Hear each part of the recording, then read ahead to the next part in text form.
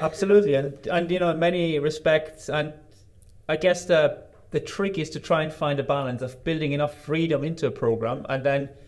enough possibility for you guys to take charge a little bit. And I think that works because you mentioned lived experience as one of the highlights. That works usually really well with the way we're having discussions when we have an external speaker. And sometimes they're not easy discussions, right? There's some grillings going on, but deservedly so on really important topics. But it's the students who take charge of that. And I think that's really beautiful. And you probably get away with more difficult questions than I would or Helen would, because you, the students, and the speakers are very open to that, I think. But it's working really well because of that, I think, because the students are taking charge of those conversations. Yeah, I definitely agree. I think it feels very student-led as much as a master's program can do. You're obviously not letting us just run free and be like, we're doing whatever we want. But it feels very much like our voices are kind of like at the centre of this program, and that our interests kind of guide us through it, if that makes sense. Like it doesn't feel prescriptive, which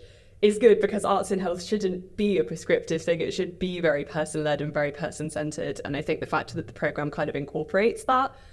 really just, makes it kind of feel like it's been well thought through, and it's kind of practically putting into place like the things that we're going to need to have when we graduate this, and to kind of ensure that we're then thinking about, okay, well, how can we use our practice to put our participants in the centre of our work, rather than kind of coming in and enforcing something that we're interested in on the participants. So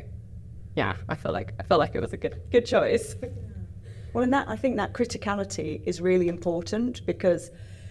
this is a new way of working. Although social prescribing, arts and health, nature-based approaches to health, community-based approaches have been out there for a long time, bringing it together like that through new policies like social prescribing, like creative health, these are quite new ways of working, and how to operationalise that, which is a horrible word, but how to make that happen better for all parties, to make sure that participants and their well-being and health is at the heart of that, and that we're addressing things like social injustice and inequalities. I think that can only come from that criticality that you're talking about. So you guys, the future, you're taking the movement forward. And there isn't consensus, right, how this is going to work in practice, but I think the consensus is on the level of that we all in it for similar reasons, right, that we all want to advance the health and well-being of the public in the simplest sense, and focusing on the clinical side of that journey, because there's been so much emphasis and obviously so much funding, and we hear it on the news on a daily basis about the NHS and the pressures and the health services, but there's so much that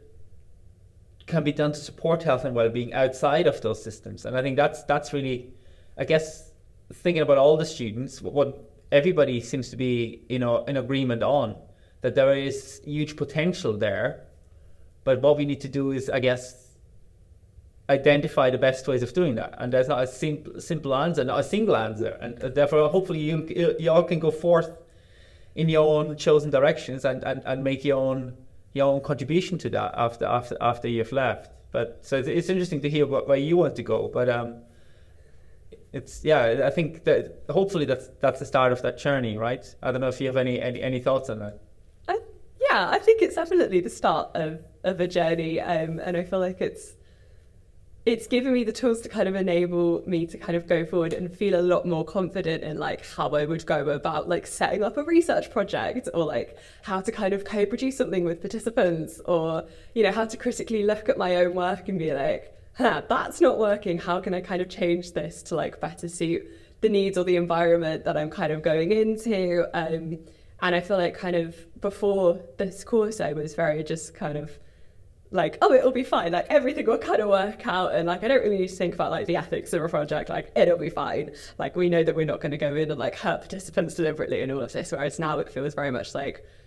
I know that these things are needed and I know why they are needed,